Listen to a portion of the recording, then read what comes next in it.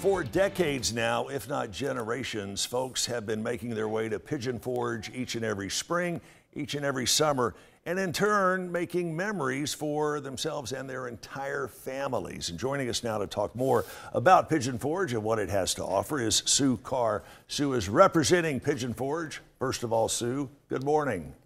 Good morning. So glad to be with you. Pigeon Forge has grown by leaps and bounds over the past several years. What's the appeal, if you had to boil it down, for the entire Pigeon Forge area?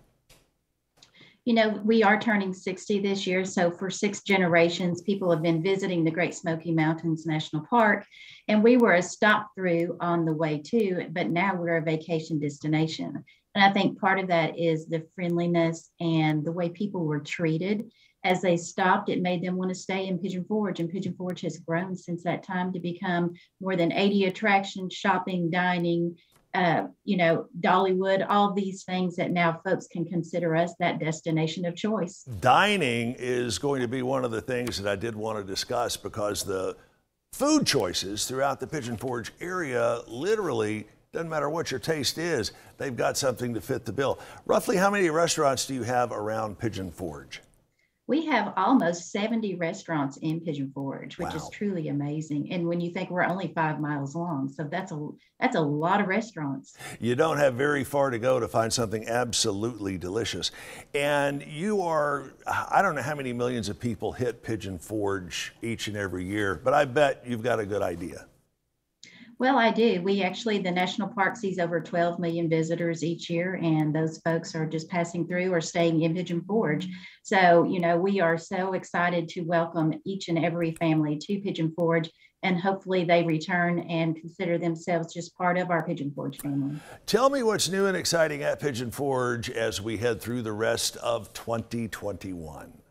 Some exciting things. Over at the island in Pigeon Forge, we have the new Skyfly, which is a sensory ride that moves and has smell. And you're going to be traveling the national parks throughout the United States, so you'll be soaring over them. And then we have opening this week, actually, we have the Toy Box Mini Golf, which is a retro mini golf that is like being in a toy box from the 80s and 90s. So you're going to see those 20-foot Rock'em Sock'em robots and Stretch Armstrong and the toy soldiers. So excited about that. And if you're an adrenaline junkie, and you want to go up 200 feet in the air, and they will face you down and then let you go, and you are swinging out. So for those folks who enjoy those adrenaline rushes, we have the ride for you, the Mountain Monster. And there are so many other things in and around the Pigeon Forge area. They've got the Camp Margaritaville RV Resort. Tell me what that is. We only have a few seconds left, but Camp Margaritaville. It's a brand new campground resort that's opening up early summer. And, camping is a big deal right now. I think camper sales are going through the roof. Sure. So, we have wonderful camping opportunities and all lodging opportunities here in Pigeon Forge.